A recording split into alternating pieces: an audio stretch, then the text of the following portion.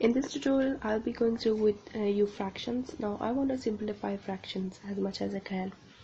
If I have a fraction 2 divided by 4, right, I want to simplify it further as much as I can. I will look for similar things in it. So, I can see that 2 can be divided by 2 and 4 can be divided by 2. Okay, so let's have a look. Right, equals to, if I do that, 2 divided by 2 is 1, and then 4 divided by 2 is 2, right? It's half. So I simplified, so half also equals to 2 over 4. It's the same thing, but half makes more sense for us because it's simplified. We can understand that better instead of 2 over 4 because that's more complicated, right? So as much as you can divide that. You can look for similarities between two numbers, that they can be divided by which same number, and do that, right? It's as easy as it is. And normally even numbers are divided by 2, so both are even numbers, they can be easily divided by 2, right? So let's have a look. Now, for example, if I have another number, 3 over 9, right?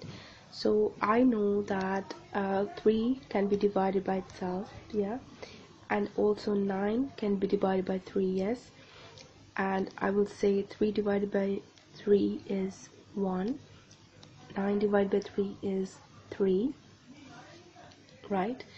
And that's a simplified one. That makes 1 over 3 is equals to 3 over 9. So the important part is that whatever you divide the number by to simplify should be the same for both numbers, right?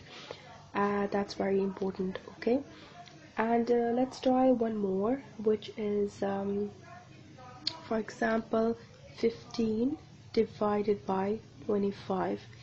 Now it's a 5, so it is it comes like both can be divided by 5 easily, right? So equals to, let's have a look, 15 divided by 5 is equals to 3 over 25 divided by 5 is 5, right? Now this number can't be divided further, so they both don't have any common numbers. 3 can be divided by 3, but 5 can't be divided by 3. It will give us a decimal or a remainder. So we can only simplify up till 3 over 5. We can't simplify it further because both don't have a similar or a common number which both can be divided by, right? 3 can be divided by 3, 5 can be divided by 5, but 3 can't be divided by 3. So we need common number that we divide for it to be simplified, right? That's very important. And lastly, I want to take about for example 7 over 35, and I should find out a similar number to divide. 7 divided by 7, 35 divided by 7. Let's have a look. It's 1 over and it's 5, right? That's the answer. Now further, I can't divide this further. I can't simplify it because both numbers don't have any common thing that I can divide it by. So that's very important rule. You need to have a common number for it to divide, and if you don't have, then it can't be simplified further.